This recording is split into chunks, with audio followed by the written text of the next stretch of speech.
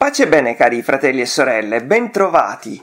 Il Vangelo di questa domenica ci offre interessanti parametri per ritrovare fervore e decisione nel nostro seguire Gesù. Vorrei proporvi alcuni spunti su un tema contingente e importante: come uscire dalla tiepidezza e vincere la mediocrità. Primo punto, come ritrovare fervore. Gesù dice: io sono venuto a portare il fuoco sulla terra e come vorrei fosse già acceso. Ecco, lui è venuto a portare il fuoco, cioè a regalarci la presenza dello Spirito Santo, fuoco d'amore divino capace di illuminare, purificare, trasformare i cuori di coloro che lo accolgono e vivono in comunione con lui.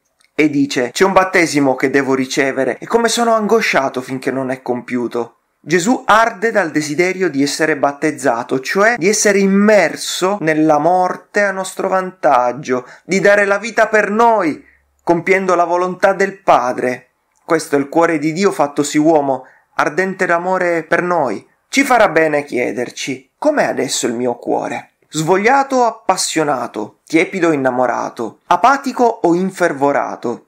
È chiaro, non tutti i momenti della vita sono uguali. Gioie e dolori si alternano a volte come la risacca del mare e tutti affrontiamo momenti di fatica, di stanchezza, ma vedete, ciò che limita fortemente il fiorire della vita è cadere e restare in uno stato di tiepidezza. È quel tirare a campare, trascinandoci svogliati, senza entusiasmo, senza passione, tutto pesa, si cerca di rimandare sempre.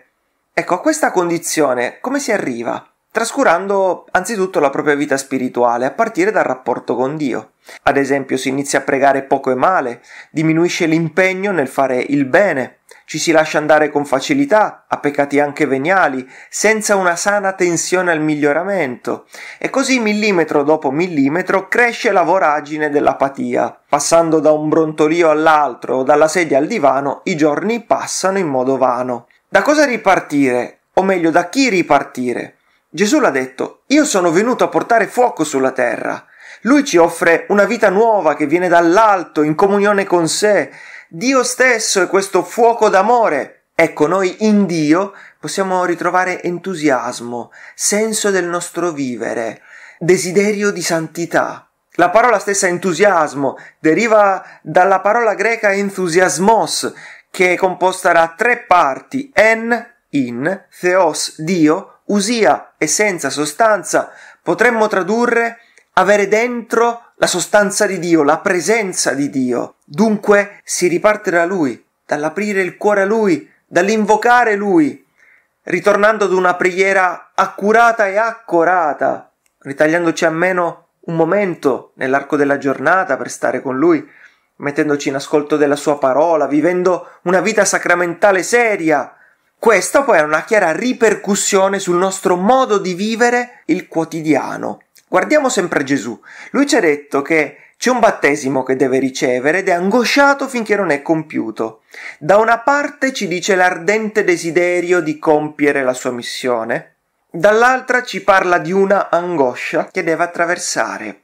Cosa ci dice questo? Ci ricorda che accogliere Gesù e seguirlo significa rideciderci ad amare, e a volte amare costa sacrificio, ma è proprio quando l'amore costa che si purifica e ci fa crescere. Ed è proprio dicendo i nostri sì all'amore, facendo il bene possibile qui ed ora, che la nostra vita si riempie di senso e di gioia. Qual è il problema? Che noi tendiamo ad evitare tutto ciò che ci comporta fatica. Tendiamo a mettere da parte ciò che comporta lavorare su noi stessi, affrontare i nostri limiti. Ciò che conta non è essere felici, cercare ciò che è vero, buono, ma stare in pace, non avere problemi, non coinvolgersi più di tanto. L'importante è che non mi stanco troppo, che non soffro troppo, che non mi scomodo troppo. Questa, direbbe Papa Francesco, è la pace dei cimiteri, non è vera pace. Che vita è una vita senza passione, senza coinvolgimento, senza amore, senza mettersi in gioco? Stiamo tirando su generazioni di infelici perché li stiamo insegnando a non affrontare le cose serie della vita. Tutto pronto, tutto facile, tutto sotto mano.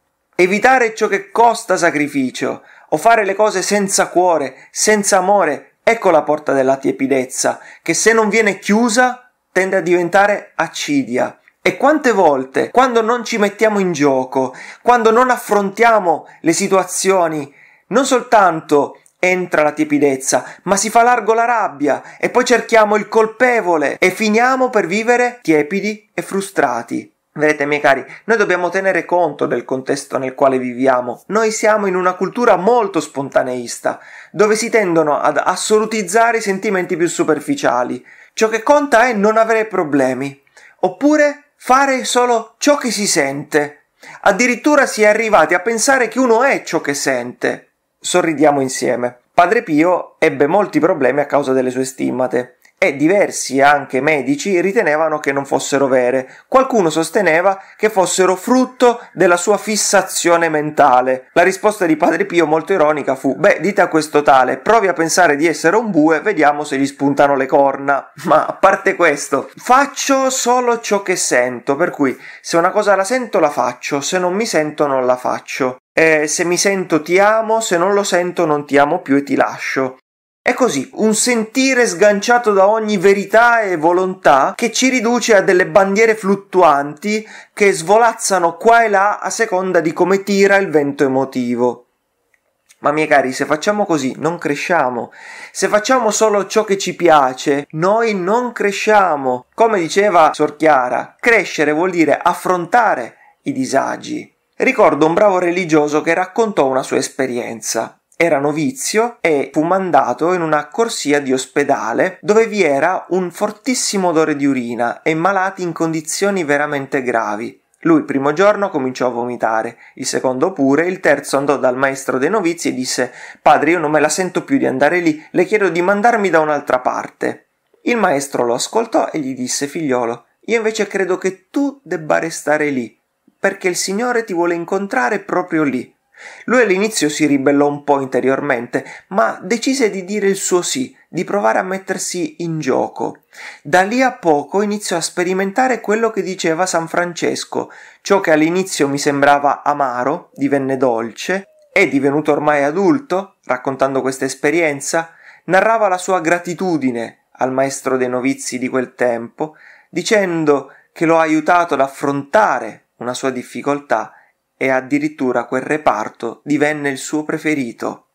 Dunque, miei cari, per ritrovare fervore ripartiamo dal Signore e dal mettere il cuore nel compiere il bene possibile, senza paura di affrontare anche i disagi, anche le difficoltà. Secondo punto, decidere per vivere. Secondo punto, decidere per vivere. Gesù dice: pensate che io sia venuto a portare pace sulla terra? No, io vi dico, ma divisione. Da ora in poi in una famiglia di 5 saranno 3 contro 2, 2 contro 3, figlio contro padre, padre contro figlio, madre contro figlia, figlia contro madre, suocera contro nuora, nuora contro suocera. Forse su quest'ultima relazione già qualche problemino c'era, ma cosa ci vuole dire Gesù? Che accogliere Lui e quindi decidersi a seguirlo comporta un cambiamento di vita, un cambiamento di mentalità, e non tutti capiscono, non tutti sono disposti ad accoglierlo, e quindi ciò può causare incomprensione e persecuzione.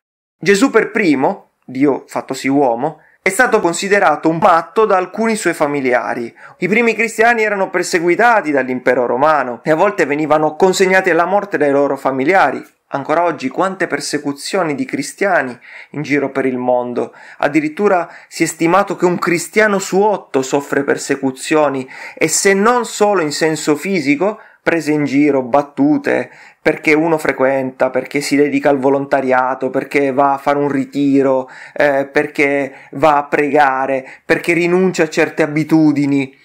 Ora, miei cari, qui il punto non è tagliare con la gente, rompere necessariamente con la famiglia, ma rompere con un certo tipo di mentalità carnale e seguire Gesù. Cioè, ciò che conta è essere noi stessi, discepoli di Cristo, nonostante le attese, le aspettative e anche le possibili persecuzioni da parte degli altri.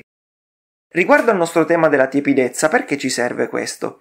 Perché fa parte del seguire Gesù. Un rischio che corriamo davanti a persecuzioni è quello di mollare la presa e scoraggiarci. Ad esempio, inizio a seguire Gesù, frequento una comunità, frequento la chiesa, o avverto che man mano il Signore mi chiede qualcosina in più e siccome sono osteggiato, bersagliato, criticato, il rischio che corro qual è? Lasciar perdere, per non dispiacere gli altri, per non sentirmi dire cose dagli altri e così fare passi indietro.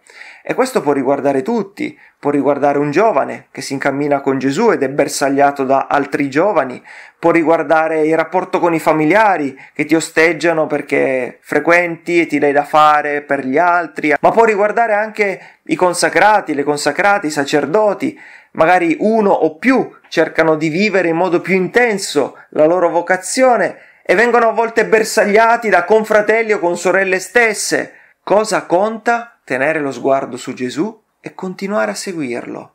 Miei cari, non possiamo pensare di seguire Gesù e piacere al mondo. Non possiamo pensare di seguire Cristo ed essere graditi a tutti.